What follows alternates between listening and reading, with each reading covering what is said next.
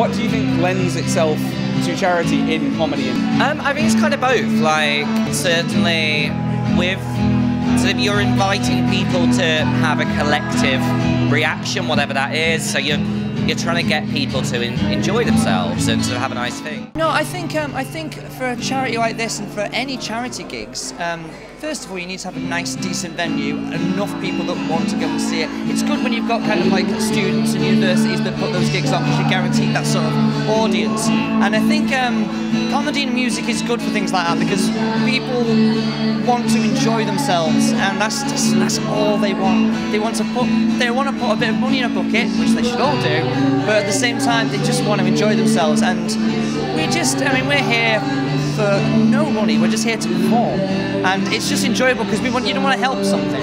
To us it's a gig, but at the same time we're also really hoping that we're going to help people to like yeah, I want to donate something and help do something, so that's sort of why we choose to do it. It's a nice thing, and I think, you know, it's a way of raising money for things that isn't super serious and super sad. Like I say, sort of there's a collective joy to comedy and music that I think you don't really get in a lot of other art forms, so it lends itself to charity really nicely.